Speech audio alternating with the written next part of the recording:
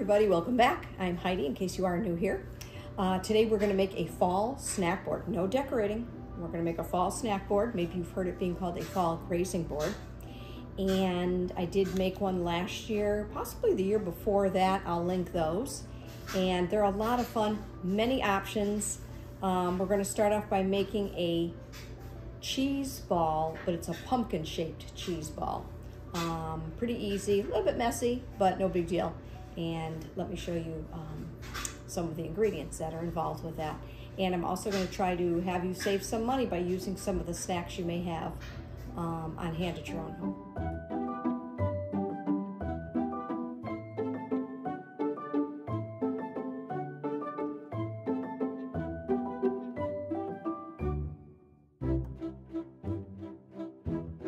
Some of the ingredients are 2 8-ounces, 16 ounces in total, of cream cheese. You're going to need 2 cups of shredded cheddar, whatever kind of cheese you want. Packet of ranch seasoning. You're going to need the stem of a pepper. Okay. Whoopsie daisy. We're going to get more ingredients from my cupboard, but I've got some Ritz-like crackers.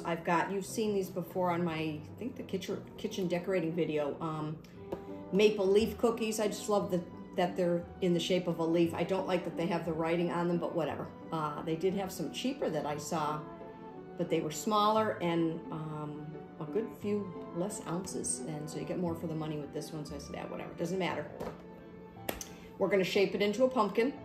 I'm also going to need, I don't have out right now, I'm surprised I forgot, is the rubber bands, and you need some plastic wrap. Okay, basically you're shaping it into the pumpkin shape, and you put it in the fridge. It's really, really cute, and just a great little entertaining kind of a board to do. So let's check out my snack cupboard and see what else we can add. So like I said, so far we really just have crackers and cookies. Okay, so let me take you over. All right, so what do we have? I've already got, oh, my husband ate, a lot of the pretzels, so I can't put pretzels. I was hoping to put pretzels out. But I do see pistachios. Okay, we'll use those. I see some it's called, I think they're blue nacho chips. I could use those for a little variety. And I'm gonna bring these out. Oh, wait a minute. So I have one kind of cracker. Yeah, let's bring these out. That'll be 2 kinds of crackers. And I think really that's all I'm seeing that we can use. All right, everybody, let's get started making our cheese ball. So first of all, you're bringing the cream cheese to room temp, and then I used a hand mixer, okay? Mixed it till it was kind of creamy, right? So now we're gonna add in a cup of the shredded cheese, okay? I'm gonna add in 2 tablespoons of the ranch powder mix. I almost wonder if 1 is enough, but I'll do 2. The diced pepper, I'll be honest with you, I don't know why I didn't get red or yellow. I happened to just grab the green, probably because it was cheaper, and I'm not really feeling the green pepper. Me and Frank really don't like green peppers too much. So anyway, we got the ranch dressing. Now, also what I'm gonna do is add in Worcestershire sauce. I didn't have any. I could have sworn I had some. So you can substitute, look it up, and actually I'll be linking the recipe, I'll put it in there. It was a half a tablespoon of soy sauce, white vinegar, and ketchup. Yeah, so I'm gonna actually stir that in, make sure it all kind of gets in there. But I will link the recipe. All right, so now I'm gonna stir all this like this. And like I said, this makes just a great little thing to have if you're having people over, or bring, you can bring it to somebody's house. We're gonna make sure we mix that in good. Okay. After I mix this in a little bit more, just to make sure everything's all okay, we're gonna get a piece of plastic wrap. Let me move this out of the way. And on that plastic wrap, I'm gonna put 1/4 cup of the shredded cheddar. This is always fun spreading this out, huh? There we go.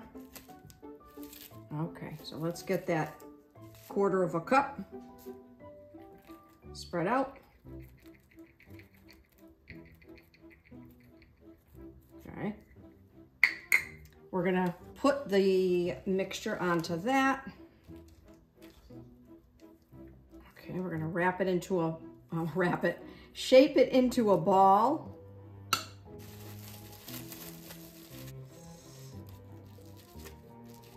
And once I wrap it a little more, I'll make it more into a little ball, and it doesn't have to be perfect. Okay, so now we're gonna take the rest of the cheese. Spread that out.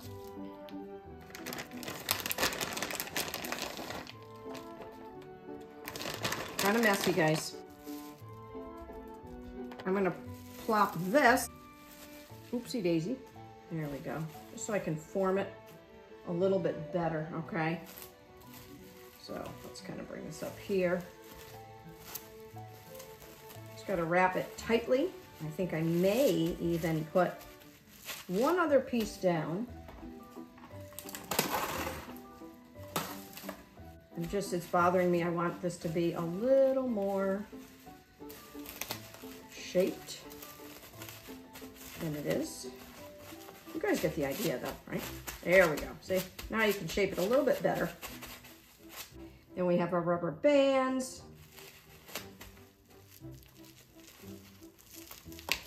Put one across. Actually, what works better is probably the bigger rubber bands.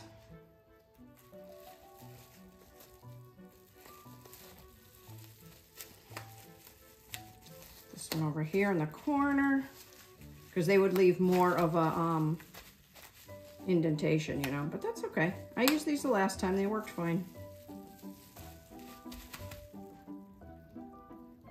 Let's go this way. Whoopsie daisy. And one across. There we go. Remember, do not throw out your stem. So actually, look at all the cheese I probably could have used, but that's okay. I've got plenty on there. So look at, that's gonna make a nice little size, right? And this will make the indentations in the pumpkin. It's gonna be so cute. We'll put that in the fridge and then we'll be back. All right, we have taken our cheese ball out, our pumpkin cheese ball. I got a little excited. It's actually a little bit early, but it's fine. And we're gonna cut these rubber bands off. All right, so let's put this in. You just gotta push it in just a little bit. Actually, I'm gonna cut more of this off, I think. I can stick in a little bit better. There we go. Cute. All right. So I think I could have kept it in a little bit longer. Uh-oh, this just fell off. Here. All right, so what can we put on here? Let's do some grapes.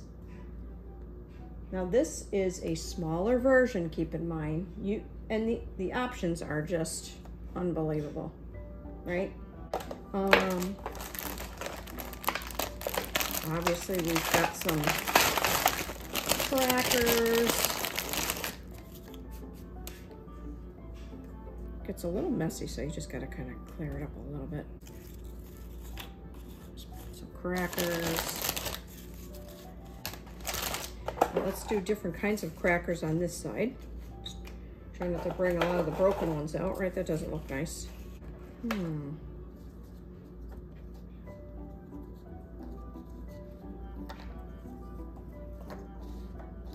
Stick these. I love these little leaf cookies. They're not the greatest for you, but although the box claims they're pretty healthy, but they're not really that great. Put some pistachios here. So you guys know you would fill it in. Let's break these up by doing this over here.